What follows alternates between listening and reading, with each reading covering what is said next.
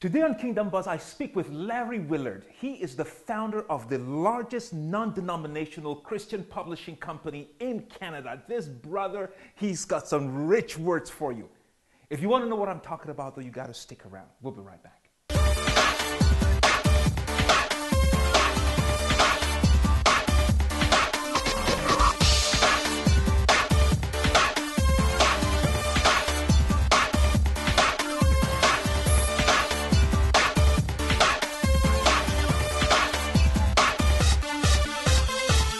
Thank you for joining us again on another episode of Kingdom Buzz. I'm Naomi Tita.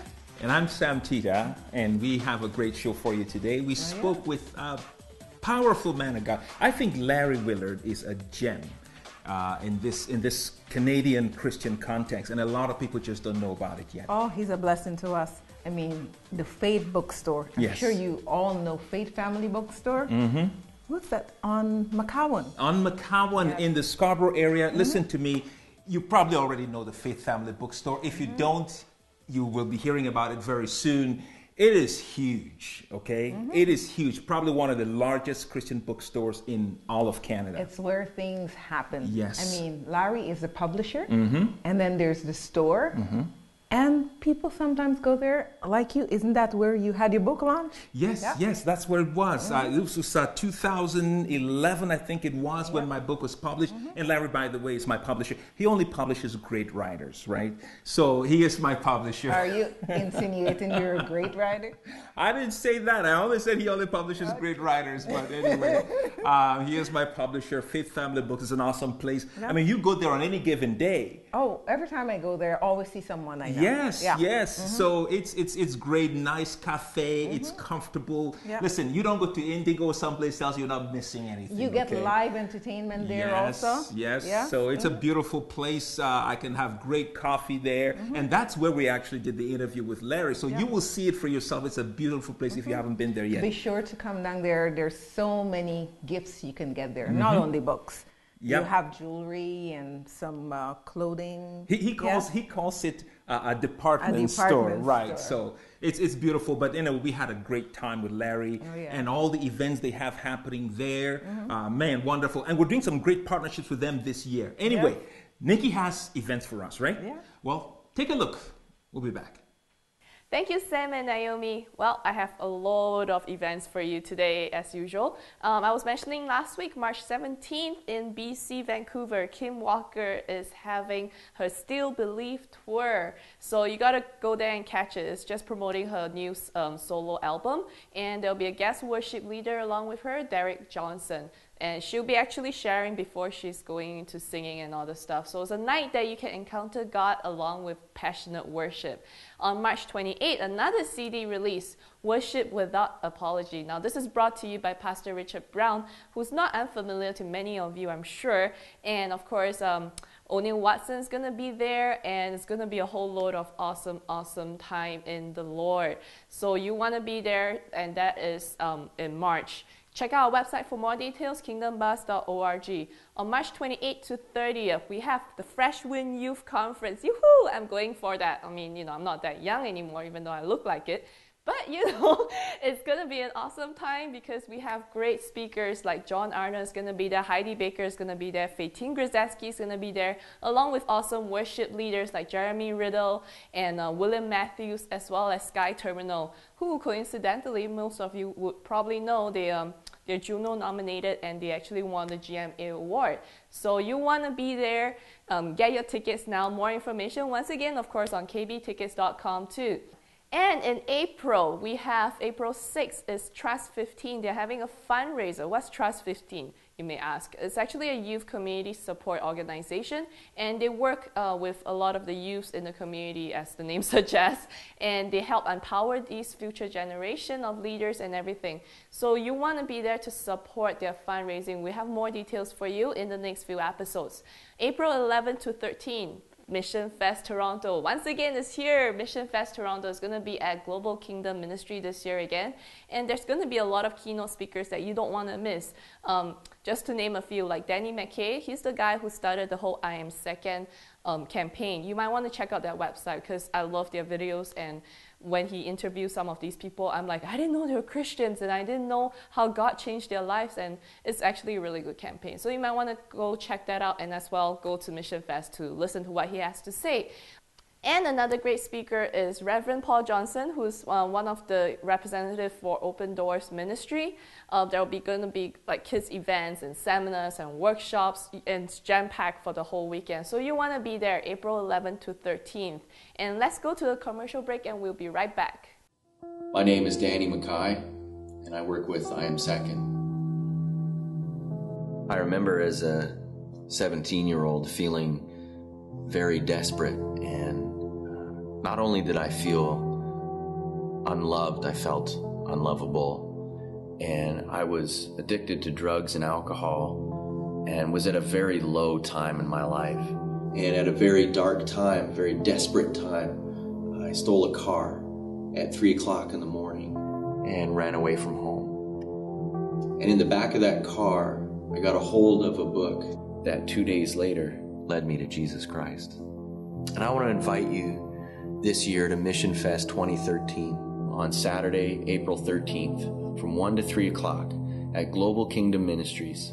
I want to share with you how God loves to use broken people with a broken past to accomplish His purposes in this world today. For more information, check out www.missionfest.org.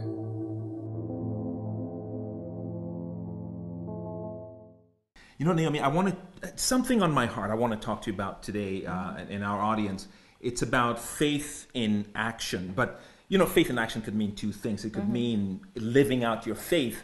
And in this case, probably even that too. But this is, especially when God has put something, a vision on your heart, whether it's in the form of writing a book or doing a music CD or even preaching or even just going out to help the poor, ministry in the prisons, whatever it is. Even like what we're doing now, Kingdom Buzz. This was faith in action. It was something that birthed from you, and we ran with it. And you know, it's scary sometimes. It's honestly, you until you obey and go ahead with it, it becomes something that may never have happened, and sometimes it never happens. Larry Willard, you know, we're talking about this because of what Larry does. I mean, this man, he publishes great writers, okay? Only great writers, by the way, and he is my publisher, right? So are you a great writer? I didn't say that. I just said he publishes great writers. But, you know, what he does is he takes what people... God puts in the hearts of people, and He puts it into print and blesses the body of Christ with it. You see, and I've used this many times, even on the show. Pastor Johan's book, The Promise, a little book this man of God wrote in Sri Lanka on Holy Spirit that ended up in the hands of a church in southern parts of Africa. As their curriculum. Now, this was a surprise. One day he gets a phone call, and they call him and they say, you know what, we want to use your book for our curriculum. And he said yes. But guess what? If he had not been obedient and put this thing out there, it would never have happened. You know what I mean? So I just wanted to encourage you. And Nicole is actually spotlighting some of these kinds of projects that God put on people's hearts, right? So, but why don't we go there? Let Nicole do her thing in the spotlight, and then we'll be back. Oh, welcome to Spotlight. My name's Nicole, and today I am excited. I'm telling you, really excited. My favorite book is A Shepherd Looks at Psalm 23, and it's by the late W. Philip Keller, who was born in East Africa and was a shepherd and also a scientist. And what he's able to do with this book is that he's able to explain each phrase of the psalm chapter by chapter and relate it back to being a shepherd and how the Lord sees you when you say that, you know, He's a shepherd and you're the sheep. And we are so alike as sheep, you'd be amazed. I would advise you to pick up the copy of this book today.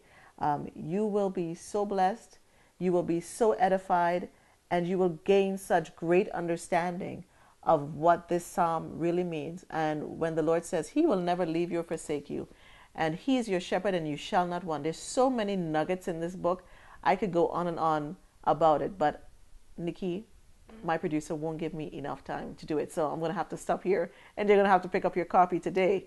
My other thing is Vicky Yohe. Vicky Yohe is one of my favorite artists, and This album, I think, was released back in 2009, and it has some of her greatest songs on here. So I would advise you to pick up your copy of Vicky Yohe's CD today, I Just Want You. And it's a bestseller on the market. As you know, we're spotlighting entrepreneurs in the marketplace. And I want to feature David Spencer Inspired Fun Photos. It's DS Inspired.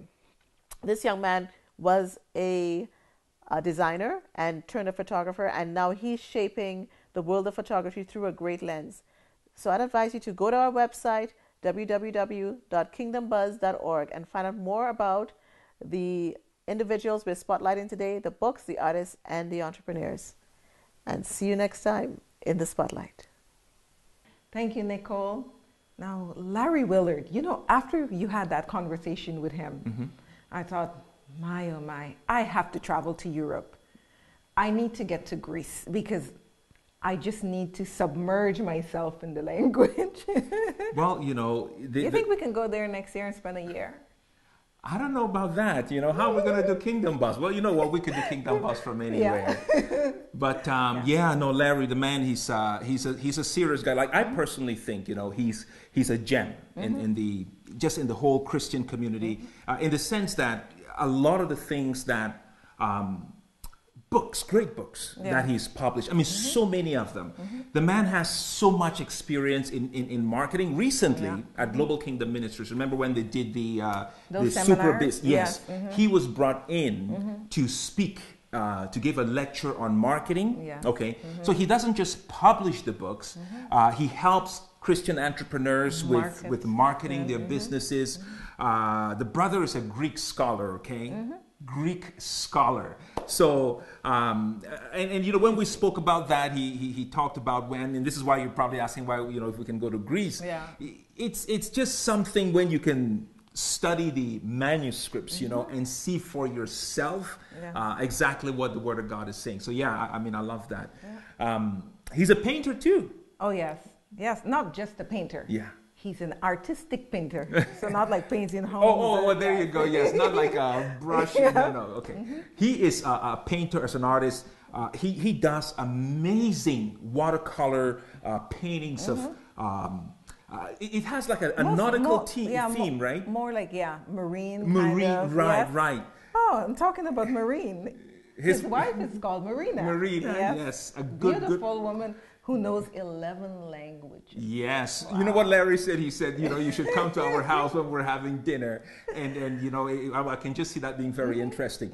But Larry, the reason he paints a lot of nautical themes is because, I think he sold his boat, but the man had a beautiful boat. You know? Yeah, I remember he was living right next to the water. Yes. Out there in Pickering. By the marina. By the marina, yeah.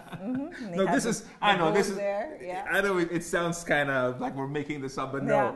His wife, yes, is called Marina, and they used to live, they had a beautiful home by the marina where they had their boat. Yeah. They've since moved away, but he's a very good friend of ours and my publisher, just a man of God. And I think there's a lot that we can learn from a person like that. You know what I mean? And anyway, it was a fun time we had at their bookstore, and there's just so much going on in their lives. We're doing a partnership with them in this new season. I know. We'll let you know more about that. We'll let you know more about that. Nicole, we have to keep her from their store, Faith Family Books. She's trying to consume all the books. Every time she goes in there, Nicole, I'm going to buy something again. And the last time we went, yes, she bought some stuff. Okay, so it's at least 2 books and a magazine. Yeah. Anyway, I think one of them she spotlighted. And if she didn't buy it this time, she bought it from before. It's a wonderful. We had a wonderful time there. We're going to have to buy her a house just to put those books. Those books. Well, you know what? She's a lover of books and she showcases them. Anyhow, we have the great interview with Larry Willard. I know you will enjoy it. So take a look and we will be back. My guest today is Larry N. Willard. Larry is a very good friend of ours and also president, co-founder, co-owner of the Faith Family Books and Gifts, which is where we're filming this interview tonight. Owner and publisher of Castle Quay Books and also Bay Ridge Books. Combined, they're Canada's largest non-denominational publishing company. former executive director of and general manager of Augsburg Fortress Publishing, and he's been 9 years, or he was 9 years, with Tyndale University College and Seminary as vice president in various roles and departments. Well, Larry, welcome to the show. Sam, it's so good to be here. Well, listen, your resume is so long. It took 3 takes just to get it on the show. Now, you have a very rich background, Larry, okay? My first question to you is, you could have done anything, and there's part of your resume or your background, your bio, that's not mentioned in here, many, many years at Xerox and Apple computers. Yes. Why did you get into publishing? You know, it started out, Sam, where I had an interest in publishing because I used to work also, it's not on there, but with Evangelical Fellowship of Canada, and helped to restructure their magazine called Faith Today. Okay. So the current Faith Today is the one that myself and a team put together to kind of become the Christian McLeans of Canada. Now, during that time, I got kind of brought over by the publishing company called Augsburg Fortress Publishers. And I started running their entire Canadian operation as the general manager. Now what happened was Canadian authors would come to me and they would have these wonderful books that had a touch too much Canadian content for the likings of the editors in the United States. Okay. I would read the book and I would go, this is a great book. We have to publish this. I would send it down, they'd send it back and say, too Canadian.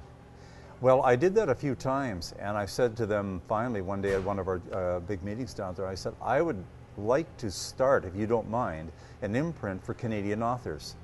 And of course they looked at me, I think they thought I was probably going to sell, 100 copies or something for each author. We pulled together our very first 3 or 4 authors, created the Castle Quay imprint, which I later bought from them when I left the company. Okay. I just felt that it was very important to give a platform for great Canadian authors and to make sure that we didn't get what happens in most U.S. publishing companies, which is they extract all the Canadian content, the Canadian identity, and so on. But I wanted to retain it because I felt it was really important that we spoke to the Canadian audience and we reached Canadians with our own unique identity, which often Americans don't recognize. I've seen the impact of technology on this whole publishing industry. How would you say the book publishing industry has changed or evolved over the last, say, 15, 20 years, and all the time you've been in book publishing? Well, there's no question. It has totally changed. There was a time when royalty publishers, there's 2 types of publishers. There's self-publishing, which used to be called vanity press, and royalty publishing. We've now had a blurring of the lines of distinction between books that are produced for royalty and for self-publishing. And they're very combined now, but that's just the book content. Not only that, we've changed the distribution channels. We have seen a full transition in the last 15 years so that there are still all the books are published as hard copy books. But now, rather than having the giant warehouse, what do? We create e-books, electronic books that are downloadable by all the well-known distributors, whether it's Kindle at Amazon or iBooks with Apple and so on. That is one of the places where there's really been significant change, people reading books electronically. A second one is a lot of books now are done print on demand. Our books now are available in 29 countries of the world. But I don't have to have those books shipped out by case to wherever it is, England and Australia and Belgium or Africa and so on. Now what they do is we send them the files and they're managed by a print on demand service house. We used to take 1 year to 2 years to get a book to market. Now we can get a book to market in 8 to 10 weeks. If we wanted. So the world has changed. Most of our books now are purchased, to be honest with you, online. Bookstores, which are what we call the trade business, actually makes up, at one point it was 90% and 10% was everything else. Now it's about 50-50. Wow. So a lot of my sales are ebooks and or print on demand or online purchases. And of course that hurts bookstores like our own, so we've had to reinvent ourselves. Otherwise we would die. But as a publisher, the margins have been reduced, the complexity has increased, And so it's an entirely different business. And if you are not keeping pace with the way people buy books and read books, you will be eliminated in no time. Wow. And so Faith Family Bookstores, okay, is this the largest Christian bookstore? I know certainly in Toronto, as far as I know. I believe... Or certainly one of the largest, I would think. It's the largest one in Ontario. It's okay. the largest one with the exception of two which are out west. Okay. So we are the third largest bookstore. You know, we call ourselves now a Christian department store. Right. But we're the third largest in Canada. Right. Now let me read you from 2 Timothy 2:15, the New King James Version. Sure. Be diligent to present yourself approved of God, a worker who does not need to be ashamed, rightly dividing the word of truth. Now, do you see it possible at all that we can rightly divide the word of truth without studying the word of God? Those are really good questions, and I think that anyone who calls himself a Christian should be admonished by Scripture that commands us to understand and know what it is that we're believing. There is no such thing. I mean, it's very good we accept the truth of Scripture by faith, but we know that the Holy Spirit works in us. That's how we get that faith. That's how that faith matures. The sanctification process is not just our lifestyle.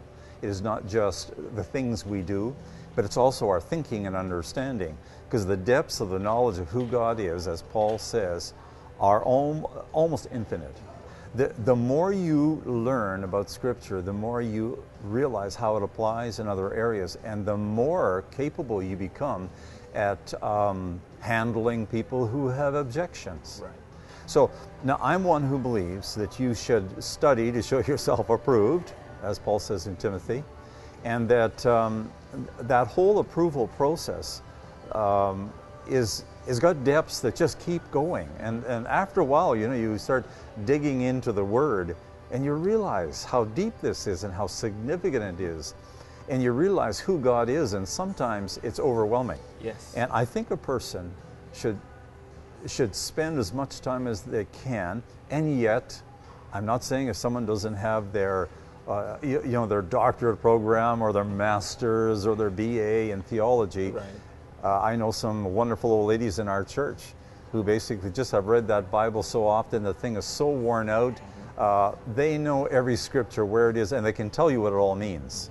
Because the Holy Spirit ultimately is the teacher of truth. Right. So yeah, the better you study, the more you study, the better it is. And that's why we produce books, because that's in the back of our heart. We want people to be able to go somewhere and discover there's a new depth they had missed.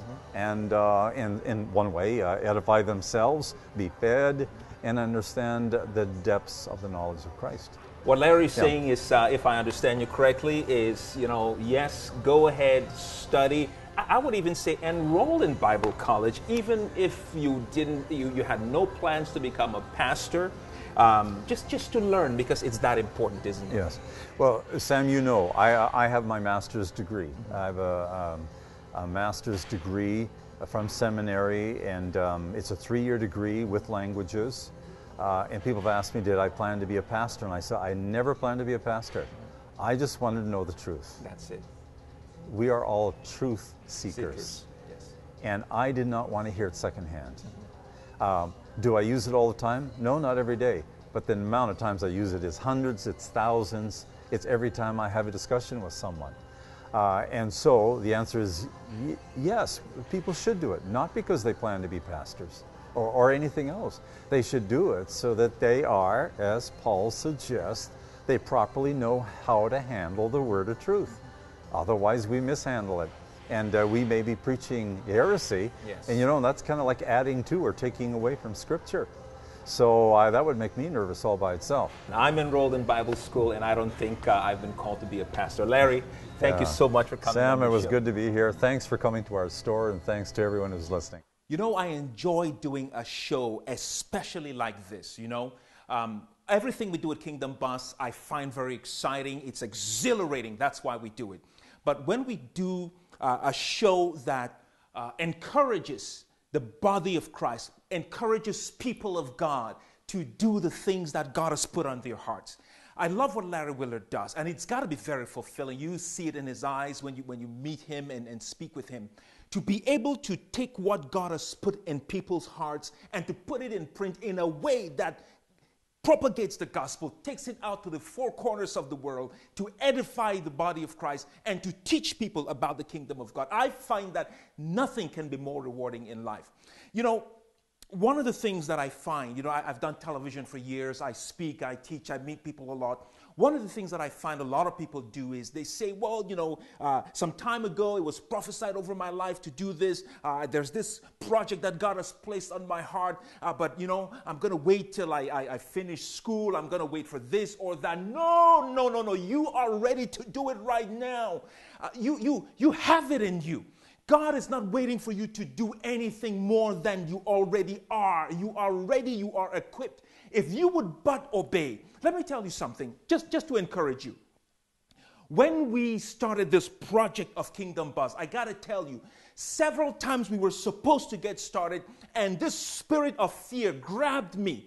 And I was thinking, my goodness, this stuff is expensive. How are you going to keep it going? But you know, when the Lord said to Joshua that I have given you Jericho, what you need to do now is to go and take it. And he gave Joshua a plan that sounded insane.